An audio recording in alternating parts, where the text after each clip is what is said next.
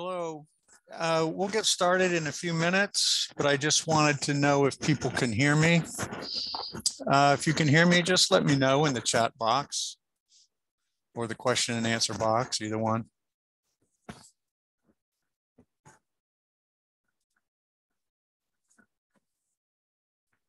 Hey, can folks hear me?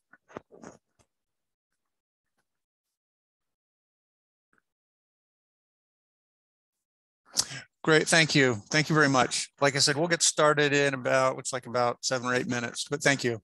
Okay.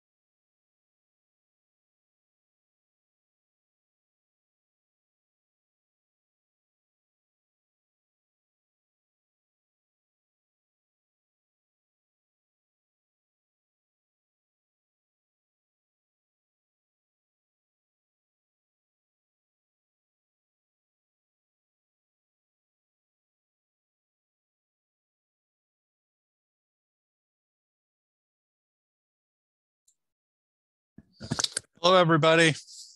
Welcome to the Statistics Solutions webinar on Chapter 1, the introduction. We have a co-host on who's been posting links. So links to our website, webinar archive, where this webinar will be archived, as well as others. Consultation link in case you're interested in that after the webinar, and also information about receiving the webinar yourself. Okay, so if you have any kind of technical questions, Brittany, our co-host, can help you out with that. Any kind of content related questions, about what we cover, fine. You can type those into the question and answer box as we move forward, so you don't forget. But just to let you know, I won't get to them until the end. Okay, so let's get started. This is chapter 1 of the dissertation, which is the introduction. And our model is based on the typical social sciences 5-chapter model. There are other models, but I think in any of them, the chapter 1 will be the introduction. All right. Here's what we're going to be covering today. The introduction to the introduction itself, background, research problem, purpose, theoretical framework, definitions, significance. I have other sections in here because some schools require these sections, some schools don't, and a summary. And let me just kind of pause here for a minute to say that first and foremost, you should get your school's template. The chapter or dissertation template. What we are going to present today is a good general template, which has typical features and typical components of a chapter 1. But it's always best to go by your school's template if they have one. Excuse me. That's because sometimes things may be a little different. Sometimes the headers may be a little different, or they'll be in a different order.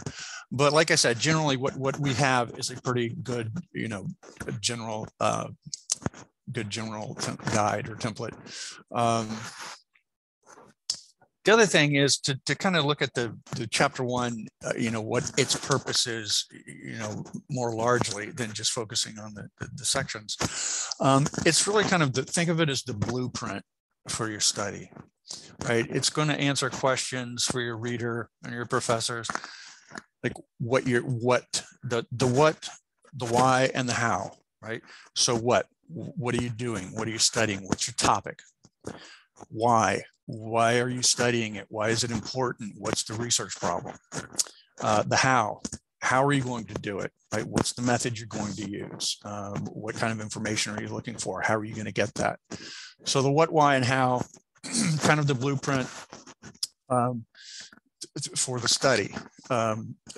Typically progresses from there to the chapter 2, which is a lit review, chapter 3, which is methods, chapter 4, which is results, and chapter 5, which is a discussion of the results. So just to help us kind of put the chapter 1 in a kind of larger context and to understand its purpose. Okay, so the introduction to the introduction. Obviously, you're going to need to for the reader, introduce your topic. Briefly describe the topic of your study. Usually this involves some kind of organizational problem that you're going to focus on. It can be things like, if you're in education, declining test scores in a certain area. Maybe in healthcare, it can be, the loss or the attrition of nurses or a specific kind of nurse. So there's usually some kind of organization or some kind of social problem that you'll be looking at. It's usually best to kind of get the reader's attention right off the bat. Statistics are good for this, or even just a well kind of targeted quote, or not a quote necessarily, but a citation from the literature that shows that whatever you're talking about is a problem. You want to use a recent source here. Don't use a source from 10 years ago or a source from 15 years ago, 20 years ago. Statistics change, right? Numbers change. What may have been a problem 15 years ago may not be a problem now. So this needs to be a recent, relevant problem supported by recent statistics or a recent source.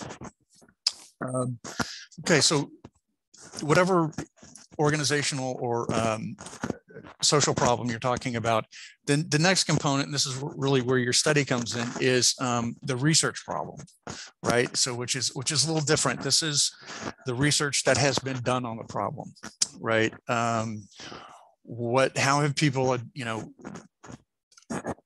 looked at the issue? What have they focused on? What still needs to be done? What kind of study, what kind of information do we need to help us understand and address this problem? And that's kind of what your study is about. So introduce the research problem, right? You have the organizational problem, the social problem. Okay, well, my study is designed to address this problem by whatever it is you're going to be doing, because the research in the area it can either be insufficient or it can only be looking at things from a certain angle. So introduce your research problem, and we'll get to the research problem in a few minutes. So what is the issue in the research, or what is the gap? Why is the study needed? Now, the introduction, to lay all this out, obviously you can't start here, right? Because so I would kind of, for your introduction, put a placeholder. Once you get the other stuff worked out, you can kind of come back to the introduction, because I taught writing for years, and at the college level, writing papers and essays, and we always want to start with the introduction first. But I always tell students that you can't introduce something until you know what it is you're doing, if that makes sense. So so you can't just kind of start off with the introduction part. I would put a placeholder there, kind of come back to it. Okay.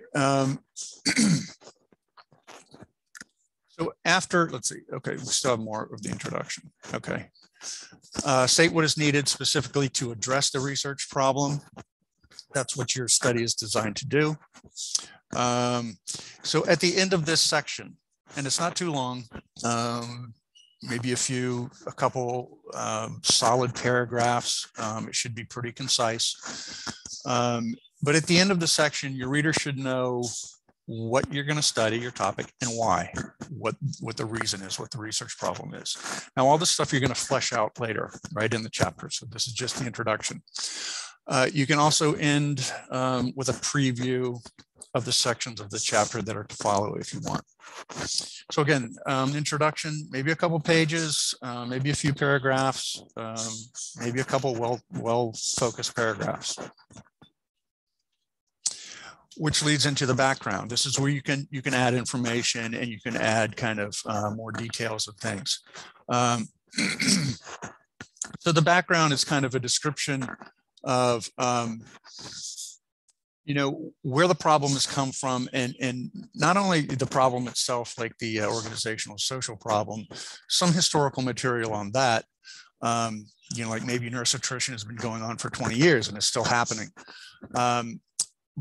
But more importantly, kind of the research. It's a background also on the research on the problem, right? What have people done in the past? What are the trends in the previous research? This helps set the stage then for your research problem, which we're going to get to in a minute. So yeah, what is the research on the problem to date? You don't have to cover everything, but you should cover important studies. You should cover important trends. And you should funnel down and kind of end with where the research on the topic stands today, which kind of gets to your research problem, whatever the gap is or whatever the issue is in the research. And here we are at the research. And the background, talk about the length of the background. The background can be a little longer because you're going to have to cover some material here. and keep your reader in mind. Your reader needs to understand, where the problem has been, where it is now, and where the research on the issue has been and where the research is now. So they need to understand. This might take a few pages. And then you get to you kind of can transition straight in to the research problem. And this is a kind of a more targeted overview of the research on your topic that highlights the research problem. So you should specifically state the research problem in here. Don't kind of talk around it and hedge and everything. State what the research problem is specifically, and specifically state that your study is designed to address the research problem. Now, what is a research problem? I know it sounds like maybe you think or you have an idea, or let's just kind of get it out here what a research problem is. It's kind of just like it sounds. It's a problem or it's an issue in the research, and that issue or problem can take different forms. Okay, so a research problem could be a gap in the literature. It could be. That's one kind of research problem, but it's not the only kind. A research problem can be that we only have predominantly one type of research or one type of study design. Like say we have a lot of qualitative information on this topic, but we don't have any quantitative, or vice versa. We have a lot of quantitative studies on this, but we need more exploratory qualitative research. It could be that we've only approached, a certain issue with a certain theory, but we haven't used other theories. So there's some kind of issue in the research, some kind of problem, something that needs to be addressed.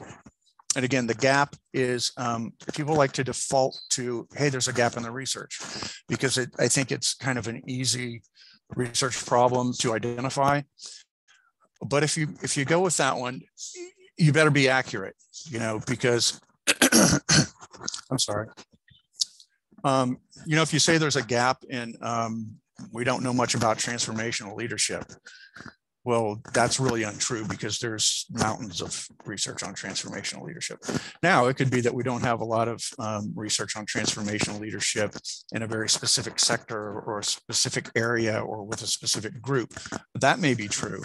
So if you go the gap route, just make sure that that's defensible and that you've kind of looked through the research, covered the research, and see that there is a gap, or you define the gap kind of precisely enough, that even if it is dealing with something like transformational leadership, it may be that there's a gap in the research on a very specific group or a very specific sector or something. This gets to what does the research problem section look like? How do we frame it? And this, a little aside here, use your resources, like these webinars, use your professors, whatever resources your school has. But it's always good, I think, to obtain a sample dissertation, approved dissertation in your area, maybe from your school. These are available through ProQuest, which is available through your school library, publishes all dissertations that are approved. Or you can ask your chair. Sometimes your chair is happy to give you a sample. But it's always good to see how other people have handled these sections, like concretely, right? Like, because you can get a lot of advice and a lot of suggestions, but then when you sit down to write, you're still scratching your head. So it's good to sometimes have examples at hand when you're drafting these sections. The research section is going to be very targeted, right? It's not going to be very long. So if you're running on, page after page for the research problem, you're probably off. Because if it's well focused, because going on page after page means you're not focused. If it's well focused, I mean, it could be a couple paragraphs. I mean, maybe a couple pages at the most. So it's a really tight kind of targeted overview of recent research on your topic that highlights what hasn't been done and what highlights the need for your study. Now, if your research problem is a gap, there's a little catch here. You know, how do you describe a gap, right? Because by definition, a gap is something that doesn't exist. It's the absence of something. So how do you describe a gap other than saying, well, there's a gap? Well, then your professor says, well, how do you know? I mean, what you need to describe the gap. So think of it this way. Here's a metaphor that I use. It may be helpful for you. Think of a donut. Okay, you have the center, the donut hole where there's nothing, right? So think if your research problem is a gap, think of a donut. You're not going to be able to describe the gap, the actual hole in the donut. So what do? Well, you describe the donut, right? And what is the donut? The donut is the research around what you're doing. You know, it's the research that other people have done. They focused on this, but they haven't focused on this. They focused on these other areas, and here are some other trends, but they haven't quite done what I'm doing. So you get it? So by focusing on what other people have done, it highlights what they haven't done, and it helps highlight what you're doing. I hope that makes sense. Okay. Next section is usually the purpose. And they usually, again, check your school's template. Oh, I'm sorry. Let's see. Hard to hear, static. Okay, I'm sorry.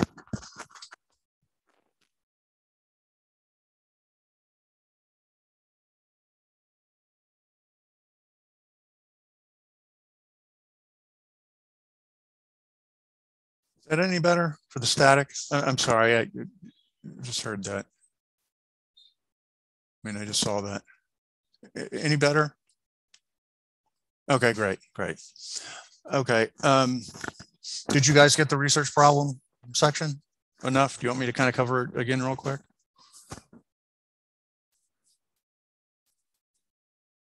Okay, great. Okay, the purpose. So the purpose, again, check your school's template, but usually the purpose has a very specific wording. And it starts like what I have here on the paper. And I know you can read it off the screen, but I'll just kind of highlight some parts here. So it's usually phrased very specifically, the purpose of this, and you usually put your approach, your design, study. So for example, just a quantitative example, the purpose of this quantitative approach, correlational design study, is to examine, and we'll get into the verbs. Usually for quantitative studies, something like examine or investigate is appropriate. For qualitative studies, which tend to be more exploratory, the word explore is more appropriate for qualitative studies. So the purpose of this quantitative correlational study is to examine whatever variables or concepts you're looking at, the relationship between transformational leadership and emotional intelligence, and that would be your sample and your setting, and nurse leaders in whatever setting it is. So that's kind of the very specific wording, and that's it. That's the purpose statement. Okay, and then there might usually be some. The purpose usually section isn't very long, maybe a solid paragraph. There might be some more information about if it's quantitative, the instruments you're using, that kind of thing. If it's qualitative, it's very similar as far as the structure of the word. The words are a little different, but as far as the structure of the sentence, the purpose of this, let's say, generic qualitative study is to explore. Of course, you don't have variables, but you'll have concepts, the challenges of African-American women as they advance to positions as university presidents in, again, sample setting. Okay, so very, very specific structure for the purpose statement. And again, look at samples, but the rest of it may contain a specific information, talking a little bit more about clarifying your concepts and your instruments.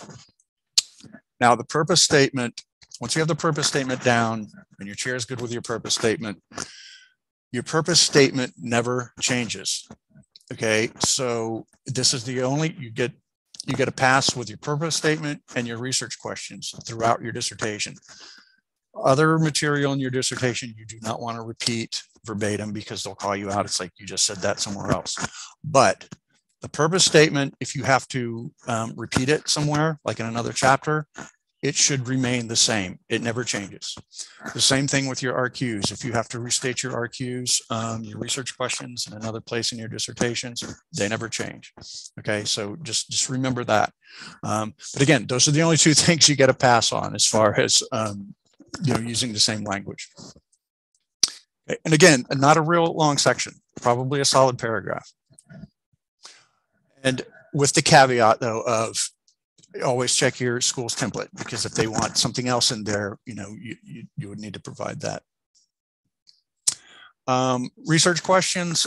This is not a methods seminar. It covers chapter 1, and most of chapter 1 is non-methods. So if you're looking for development of research questions, we do run seminars, webinars on research questions and methodology. So I would suggest that you go to one of those if you want like more kind of direct help on how to structure research questions. But usually those are covered here.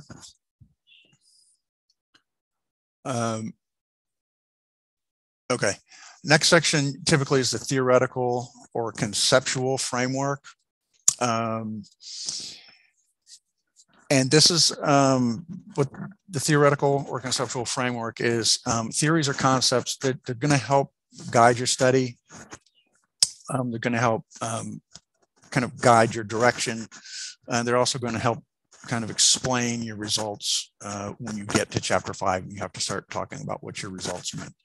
The first question is theoretical or conceptual framework.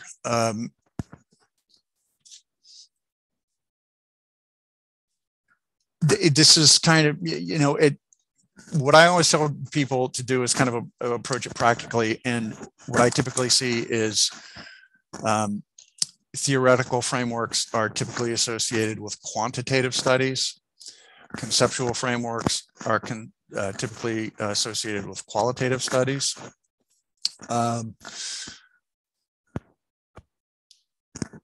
Because for a quantitative study, for example, you're using instruments, right? Survey instruments, survey tools. These instruments and these tools, they have theoretical foundations, right? So they don't come up with these tools from nowhere. They're based on theories. So what you need to do if you're doing a quantitative study, and we'll get to qualitative in a minute, you need to track down, if you're using an instrument that's going to help you get the information you need to address your research problem. Dig back and see what the theoretical foundations are for your instrument. Okay, and that will be your theoretical framework. So if you're doing, let's just say, emotional intelligence, you're studying emotional intelligence and something else. And you're using, say, Goldman's instrument. Now, there's several instruments to measure emotional intelligence, but you're using Goldman's for whatever reason. You want to then use Goldman's theory of emotional intelligence as your theoretical framework. So in other words, you don't want to use Smith's theory of emotional intelligence, because Smith has his own theory and there may be overlaps, and Smith will have his own instrument. So don't cross them, right? So if you're using somebody's instrument, you use that person's theory for your theoretical framework. Okay, now if you're studying, say, emotional intelligence and transformational leadership, same thing for transformational leadership. Who's ever instrument you're using, go back to their theory, right? And then if you're studying those two things, the theories for those two items, based on whoever's instrument you're using, would constitute your theoretical framework. For qualitative, it's usually a little different. Qualitative research is usually more exploratory to some degree. So sometimes you don't have a kind of an all-encompassing theory. You would need to base that on kind of concepts that you're dealing with that are based in the literature, and kind of put those together to constitute your framework. So here's how you handle the section. You define the theory or the concept, including any components that it might have that you're including in your study or in your that your survey covers. You need to talk a little bit about who developed it. Use sources for this, obviously. Again, if you're using Goleman's theory, you talk about Goleman developing the theory. And what did they develop it for? Theories, the purpose of theories are to explain things. So who developed the theory? What have they developed it for to explain? Also, a little bit about what researchers have used it for. How have researchers taken the theory and used it? And it's important to talk about how does how the theory connects to your study, right? How does it connect to what you're doing? And they're all going to be a little different, right? Because studies are all different. They're all unique. Okay, so that's how to approach the theoretical framework. They're a little tricky. They sometimes take a little trial and error. You're going to get some comments from your chair. Work with them on kind of refining it until the comments go away. It's a process, and also look at examples, like I said, from previous approved dissertations. Okay, usually next comes nature of the study. And again, this is a method section, so I'm not going to go too deep into it, but just suggest that if you want more information about nature of the study or study design section, attend a method seminar. So, but this is basically a rationale for the selection of your design. So if you're using a correlational design, it's a quantitative study. Why are you doing that? It's because you want to see the connection if two variables or two factors are connected, right? You would summarize the methodology, including who you're going to collect the data from, how it's going to be collected, how it will be analyzed. But again, check a method seminar if you want more information on that. Okay, next usually is a section called definitions. A few points here. This is where you're going to define, definitely define your variables, right? Your factors that you're studying, if it's quantitative. If it's qualitative, any major concepts that you're using, whatever, attrition, if you're studying attrition of nurses, that would be one of your factors, attrition. Define whatever type of nurses you're talking about, any major concepts, any variables. Again, check your template. I like to put definitions in the form of sentences. It just kind of, some people put them in fragments. Some schools let fragments go, they work. But a lot of times your chair will come along and say, put it in the form of sentences. I just like them in the form of sentences from the beginning. That way you don't have to deal with it later. Definitions should be clear and succinct. Now, remember, these are definitions of your terms and your variables and your concepts that you're using in your study. So they're not discussions, right? Some people, they go on for paragraphs, and it's like, no. The beauty here and the good thing for you is that these are like 1 sentence, 2 sentence definitions. And they are not discussions of like, so-and-so defines attrition this way, and somebody else defines it this way, and somebody else. No, just, for the purposes of this study, attrition will be defined as, okay, very clear, very succinct, or, emotional intelligence refers to, or emotional intelligence will be defined as. So very concise, very clear structure to the sentences. Again, as they are being defined in your study, as you're using them in your study. So that means no dictionary definitions. These are not general definitions. These come from the literature, right? So they should be supported with peer-reviewed sources. I say at the end here, sources should be recent when possible. It's not so important here. I mean, that's good if you can do it. Sometimes, you know, if you're talking about a theory or something, your sources will be a little older. So the recency of them is not as important, but they do need to be supported from something from the literature, and they should be peer-reviewed sources. Okay, and usually alphabetize your entries, right? So they just don't seem random. Significance, this is the section that your professors like to call the so what section. So you're doing a study on this. Okay, who cares? So what? So part of the reason, you know, we do research is not just to address a research problem, of course it is, but it's to get information that can be used you know, in further research, and information that can be used at the practical level. So usually the significance has two prongs. It usually has a, you know, how's this going to be significant to research or the body of literature, and how's it going to be significant or important to practice. So you can kind of structure it that way if you want. And again, always the caveat goes back to follow your template, but this is pretty good general suggestions. Okay, what are the research and practical implications of your study? Why and to whom it is important? How might your findings inform practice? So let's just, for example, if you're doing an education study, who's going to benefit from the information at the practical level? It could be teachers, right? It could be administrators. You know, it might tell teachers, give them effective ways to teach something specific. It might tell them that they need, you know, might tell us that they need more professional development, right? It might, you know, your data may inform administrators about who they hire or whatever. It just depends on what your study is, but you get the idea. You can kind of get nuts and bolts here, right? Just, you know, at the real practical level, what does that mean that, you know, this information could be used, distributed through seminars or through professional development?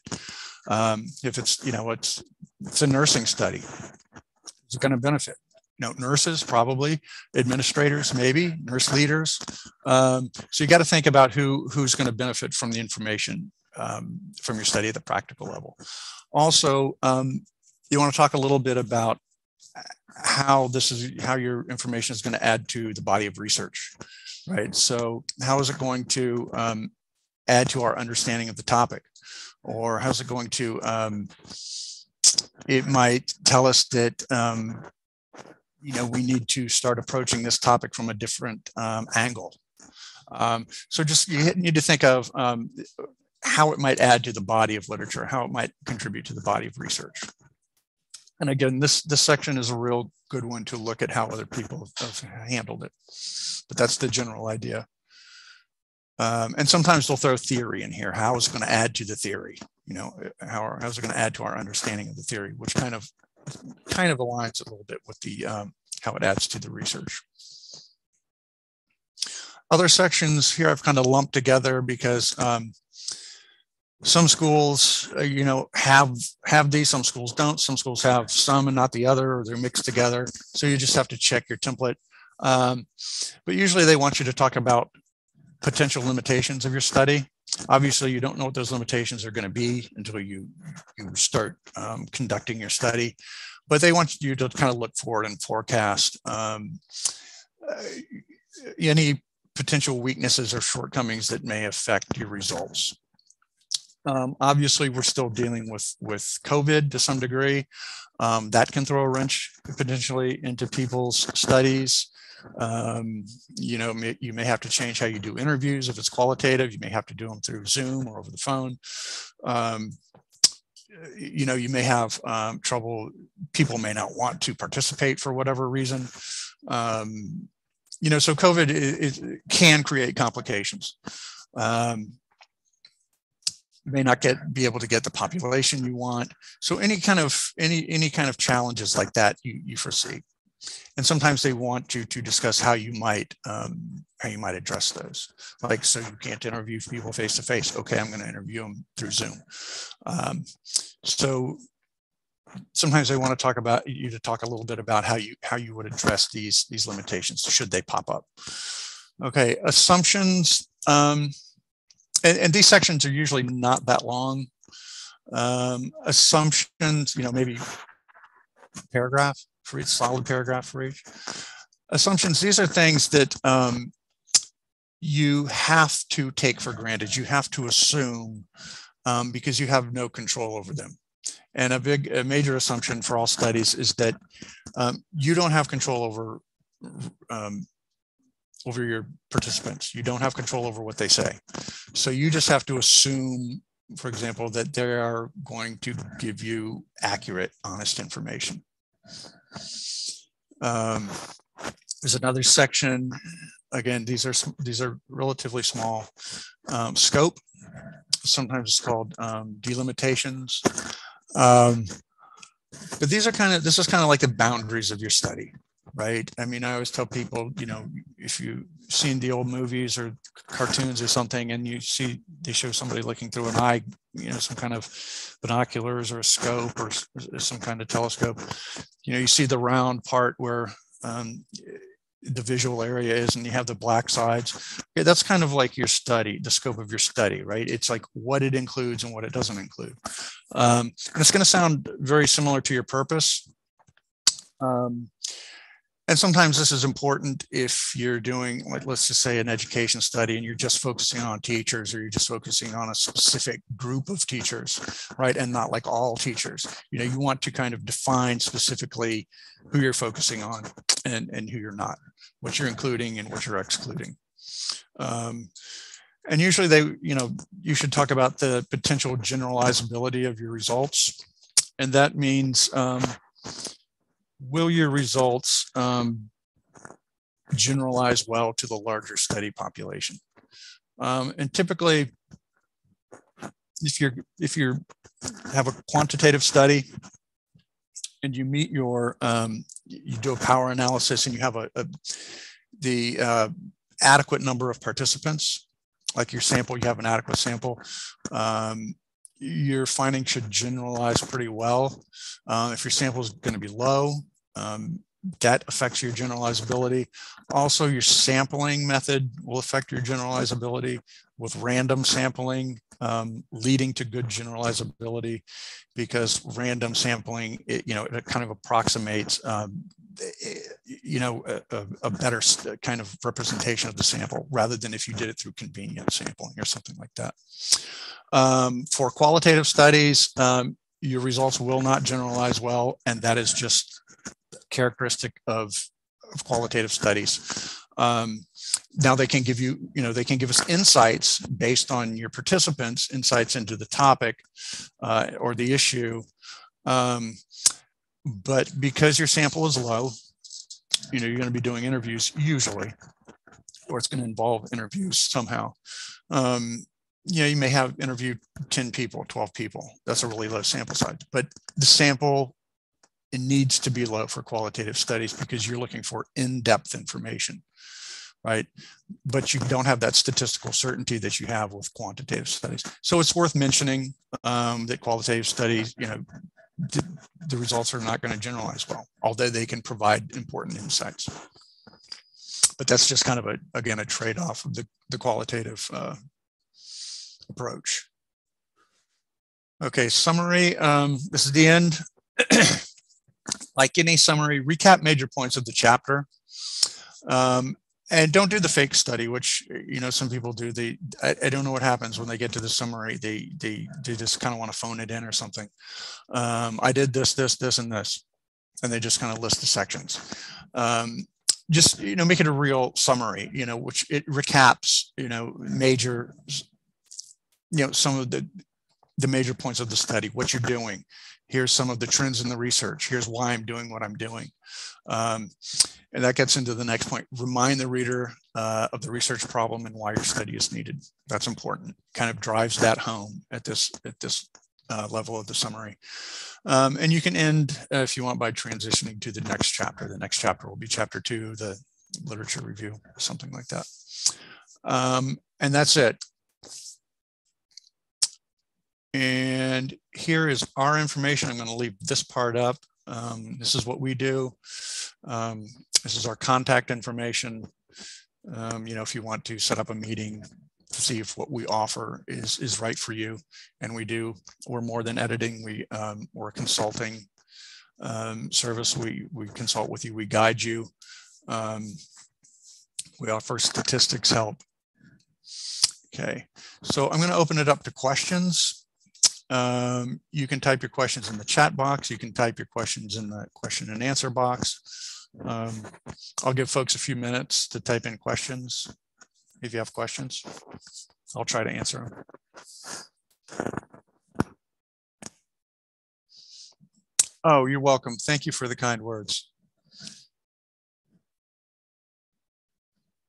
Any questions?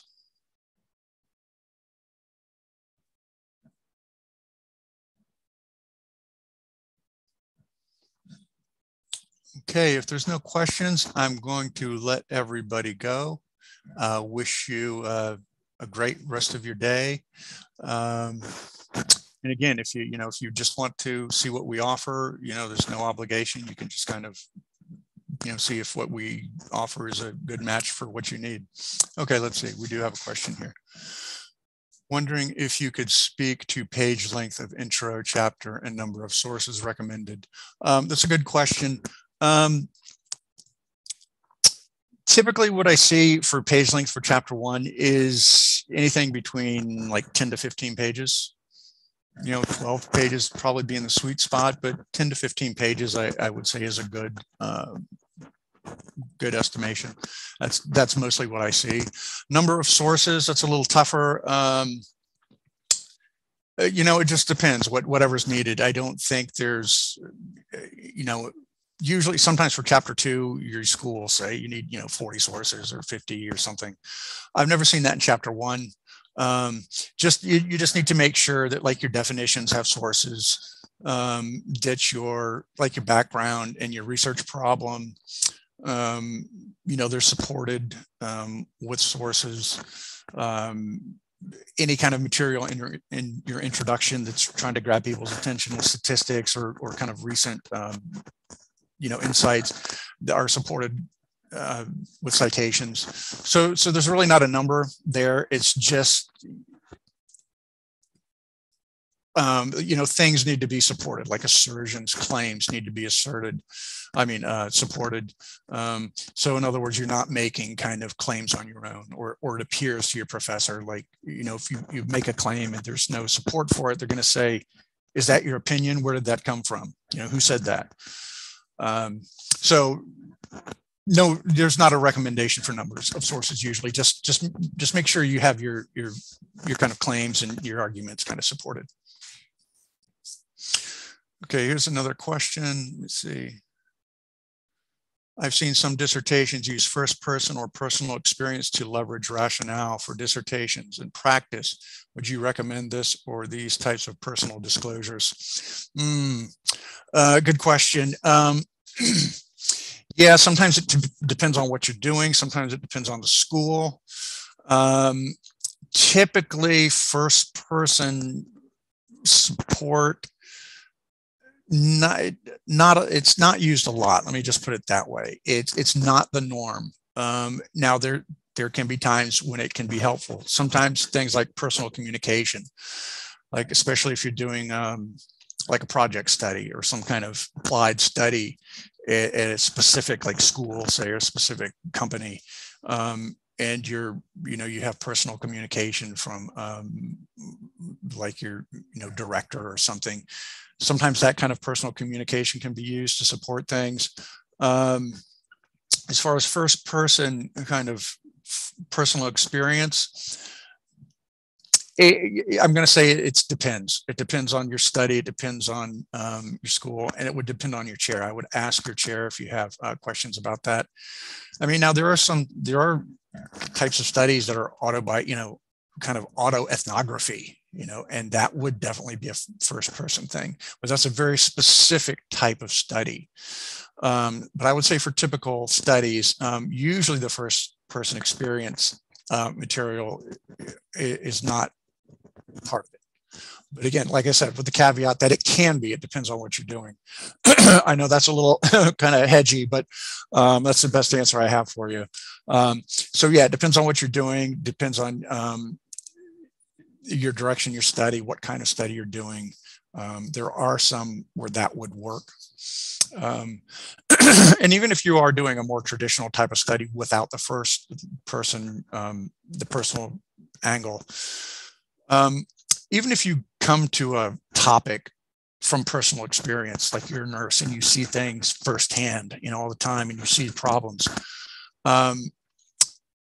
If you're not doing that type of study that allows that, it's okay to come to a topic that way, but you would still need to find some support for it, if that makes sense. Because sometimes if you're not doing a type of study that allows that kind of first person experience, the first thing your professor is going to say, well, who cares? I mean, you experienced that, but that doesn't mean that it's, other people are. So if you're doing a more traditional study and you're coming at it from a personal angle, it's always best to try to find some support for that. But that's a great question. So there are, I'm going to say, usually no, but there are some cases where yes, that could work. Okay, anything else? Well, great, excellent questions. I want to appreciate, say thank you all for coming, and thank you for your time. And we offer other webinars on other topics, so be sure to check out our website and see what we're offering and what else might work for you. All right, thank you, everybody. Have a great day.